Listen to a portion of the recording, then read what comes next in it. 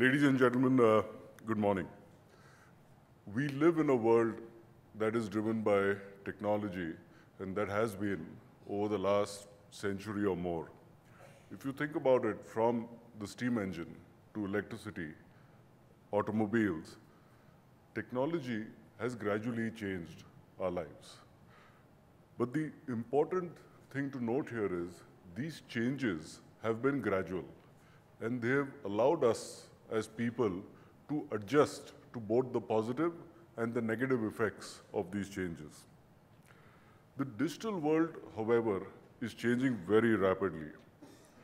If buying a phone on Amazon, hailing a cab on Ola, getting food delivered on Swiggy have become a part of our daily lives, then we know that digital technology is seeping into everything we do.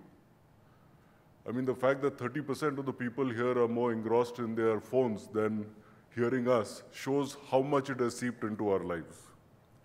Never before has such a change, see, I can already see people smiling there. Never before has such a change happened so rapidly and with such dramatic impact.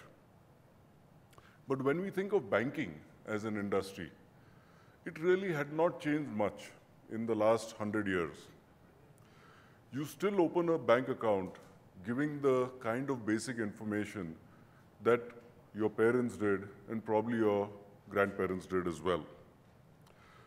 Because banks were mostly focused on meeting regulatory compliance. And they knew that as long as they went and gathered more and more customers and offered reasonable service, it was unlikely that once you got attached to a particular bank in your lifetime, you would keep changing banks.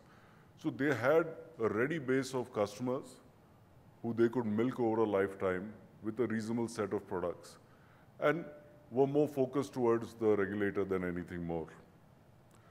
But the digital world is changing all this. And regulators are increasingly open to trying out new ideas that FinTech companies, InsurTech companies present through what they call as a trial sandbox environment. Data, they say, is oil. And actually, they say now it's sunshine, because oil also will end one day. But sunshine, like data, will always be available. Availability of our digital footprints, massive computing power, and cheap and fast bandwidth, and the availability of our smartphones, all this together is creating the FinTech revolution. FinTech companies focus on a few services, unlike banks which try and do everything, but do those really well. And because they don't have the traditional costs of banks, they don't necessarily have a brick and mortar setup, they can do this far more efficiently and in a far more cost-effective manner. India continues to have low penetration in financial services, and FinTech can change that. Whether you pay for dinner through a MobiKwik digital wallet, or buy various products through instant digital loans from the FinServ EMI card, or invest in the future through online unit plans of Bajaj Allianz on Policy Bazaar, you know that the FinTech world is already upon you. The impact of FinTech has varied around the world. In the US, where banking is huge and very well established, most FinTech companies associate with one or more banks. However, last year, the announcement by Amazon that they would team up to create their own health insurance company and they would start selling mutual funds online presents a very unique challenge to incumbents there. In China, where the digital ecosystem by and large grew in the last 20 years in the absence of regulation, three large digital ecosystems led by Alibaba, Tencent, and Ping An have come up. These three fierce competitors have even collaborated to create together an online insurance company called Zhong'an. Hence, the Chinese new fintechs for them to grow, they necessarily have to align with one of these ecosystems because each one of them are closed ecosystems. India has followed a different path. The digital stack developed over a decade ago by Nandan Nilekani and team for the Indian government has set a very solid foundation for our FinTech evolution.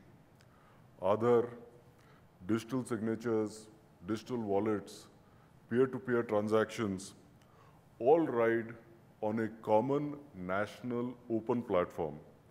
What this means is that our FinTech companies don't have to align to any one large player. They have a ready-made, solid digital framework that our country offers them, and that frees up ideas and innovation. For incumbents in India, the only way to the future is by embracing the digital world.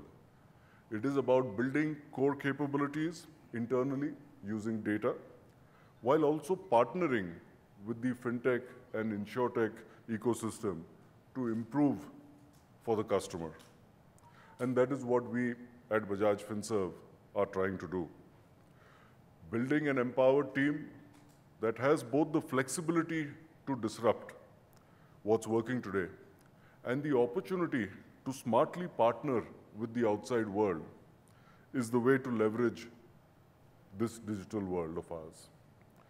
Winners and losers will be known over time, but I believe India's FinTech time has come, it is now, and those that embrace it towards better customer experience will be the eventual winners.